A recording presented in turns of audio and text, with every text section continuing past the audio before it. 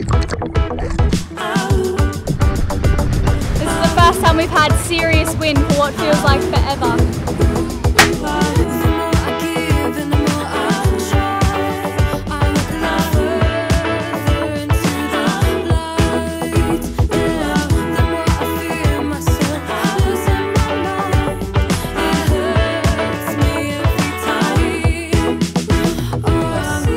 Just to recap on what happened last week on board Le Vagabond. We sailed across the Great Bahama Bank towards Nassau and we dropped the anchor right in the middle of it to sleep for the night. Riley just said, just drop it. Just drop it. Where are we going to drag? There's just nothing out here at all. We continued on the next day to the island of Andros, another anchorage we'd be resting up at. We were only a day sail away from our final destination now and we had a little time to enjoy this secluded anchorage. My mate JC from Miami, he told me that I should be making flashes because there's mackerel around. So if you see one, you throw a flasher, and this one here has got, I've just got some coins and I'm going to wrap them in alfoil. And if you twist off the ends a little funny, they'll sort of spin down like this. You throw it and then you swim. Like obviously you got to go and catch it again each time, but the fish see you going after what might be their food and they swim over and check them out, and you just go. I get it. I don't know if he was serious because it was via WhatsApp, so it's just text, and he goes, experiment with denominations. And I don't know if he was like having a laugh and going like, oh, you know, in case you come across a posh fish, probably stick, you know, a couple of euro, $2 jobs in there. So anyway, I'm making this up, and then I'm going to go and head out just into the shallows, Elayna. Fish only for food. Respect the laws of the ocean. Elayna obviously didn't want to come with me. She said it was because it was raining, but we were going to be underwater.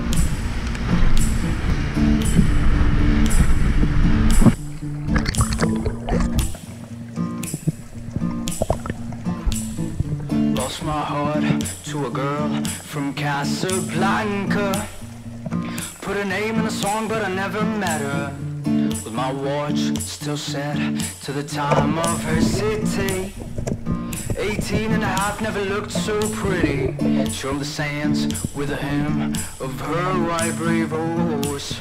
Solomon's queen, she marched with no moves. Behind the tails, the ocean waves, the fool she made of me. The fool she made of me was wailing while she's trying alone, riding alone, riding alone, vibing alone. She was lying alone, crying alone, drowning alone, dancing alone, contemplating alone, venting alone, smoking alone, drinking alone. She was roaming alone, fighting alone, dying alone, left me all alone.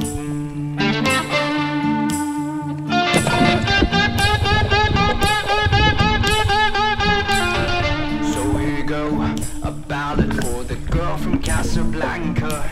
Like the beating heart without a rest, I always want you. She said she's leaving cause it's the right thing to do. A warm good night to you. Did you get something? You did? Look at the face on you, you're so happy. Hogfish, that's a Bahamian special, that one. Nassau groper. Same as yesterday, it's got that black spot there. I think this is a Cubera snapper because of his angry teeth, unless it's just a yellowtail. Yeah, I think it's just a yellowtail. And this is just another groper. I don't know what sort this is. I am wrapped! Fridges are full again. That's a lot of fish, isn't it? Mm-hmm. What? I hate that. Oh my gosh. Oh. Yuck. Your shorts are gonna stink. Yesterday's groper.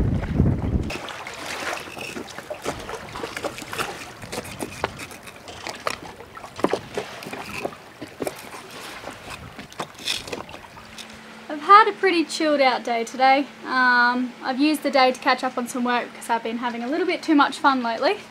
So yeah, I'm nearly caught up.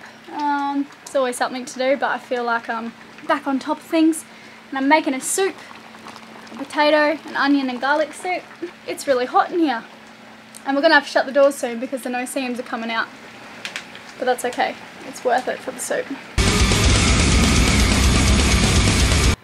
So I seasoned my soup with a bit of Thai curry paste, tiny bit of coconut milk and some cumin. And that's it. And the base was garlic, onion and sweet potato. You just can't go wrong. The next morning we made the jump over to Nassau. We had no wind, so we'd have to put up with the lion-like growling sounds of the engines for the day.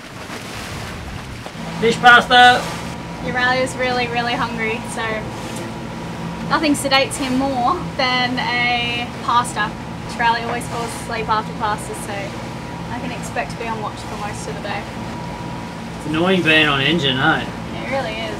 It makes me seasick, whereas sailing, no, like, at least you can expect each wave. Here it's just like, it's random, we're just bouncing. I hate it.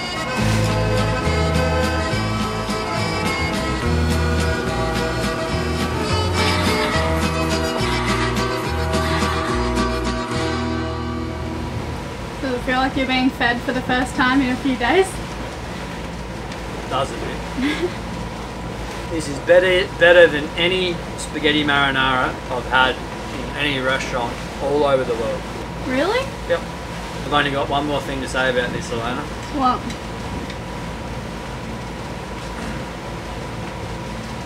Palm Key Marina. We're going to pull in here and resupply, reprovision. We're out of canned peas. Well and truly.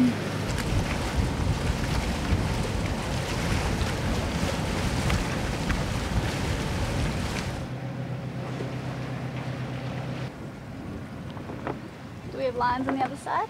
Hey, backpacker. Wow! I'm back. How was your trip, Stefan? It was good. It was good. Do you like these shorts, or are they a bit much? They're good. Elayna likes them, I think they're a bit. No, they're good. Freedom, you know? He's too scared to wear them. They're his new shorts.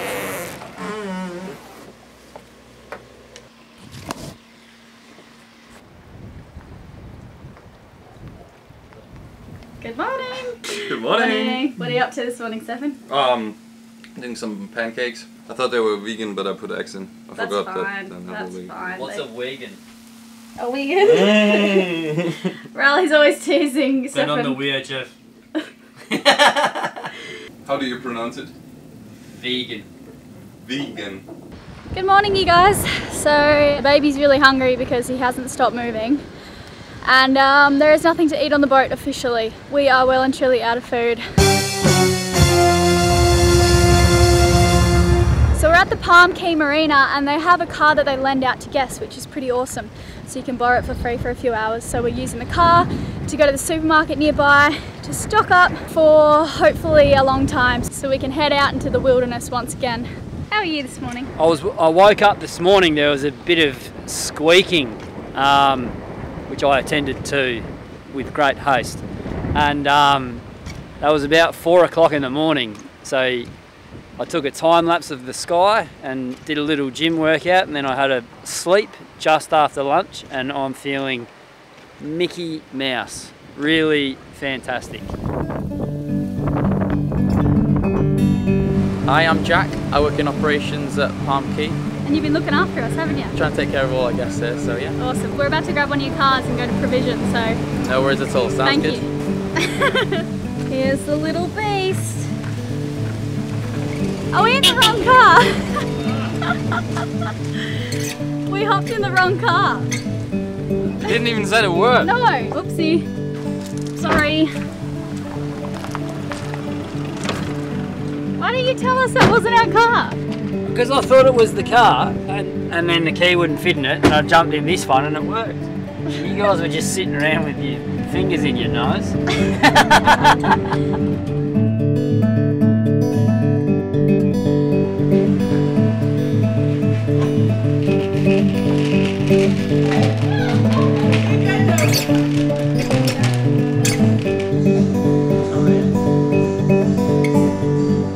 The weirdest thing just happened. The boss came up to us and said that we weren't allowed to film in his supermarket.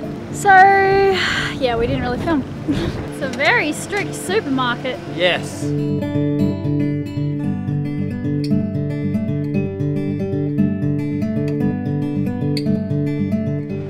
So, Nelson. A guy came over and says, you can't film here. We said, look, we're very sorry. Maybe we just got a YouTube channel. We're not particularly interested in your establishment. Just need to film a little bit of shopping. And he proceeded to behave as if we were trying to film, Stefan said, the Pentagon, and then requested an email which he was then going to forward on to the district manager or someone or other. And in the end we just left and said, look mate, it's just too difficult. We just wanted to do 3 seconds of filming in your supermarket. So that's rather disappointing, Nelson.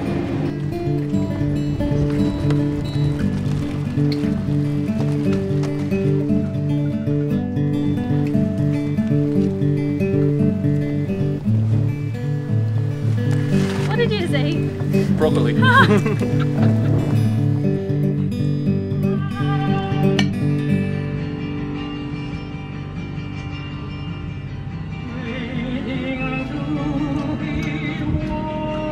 We haven't even finished cleaning up yet. Too hungry. Where are we going today, Riley? We're going to go to either Nassau, or if we're making really good time, The other side of Nassau. The western side of Nassau, or if we're making really good time, we'll go all the way to the berries.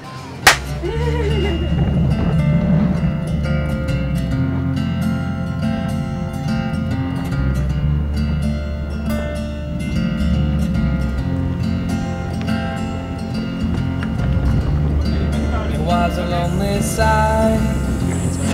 You walked away from me, a cigarette in your hand, lit by sympathy. You said it's not the same, and your feelings had changed. You tipped your hat and called it a day.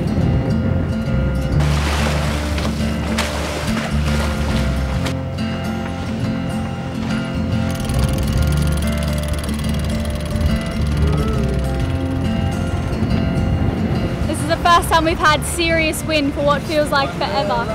This is really exciting. Do you want to pull out the head, Sal? Yep. He barely made it to his meeting in one. And if it's all the same to you, oh, you know it's the same to me. If it's the same to the both of us, we'll go home. Well, good morning from me, you guys. I have to admit I'm feeling a little bit queasy right now, but I'm really, really happy to have left the marina and civilization for a little while. It's great to have a spot like Nassau to just pull in, stock up and be on your way again. Like, it's amazing that that island is right here amongst all these deserted islands. Jobs are done and we're free. I don't look happy, but I am. I'm just gonna keep my eyes on the horizon, which is something that I do when I'm feeling queasy. I'll just keep my eye on the horizon. I need to be in fresh air. Like I've got the front window open now, so there's airflow. But if I was to be down below right now, I would guaranteed be seasick and drink heaps of water. This is actually in our sailing guide. I wrote a big thing up on seasick and how to deal with it. In this situation, yeah, I should be fine in a few hours. And another good thing to do too is to stay busy. So I've found that if you think you're going to be seasick, you usually are. It's a lot about, yeah, what's going on in your head. So stay busy. And I think I'm going to make sandwiches for everyone. Boys, do you want some sandwiches?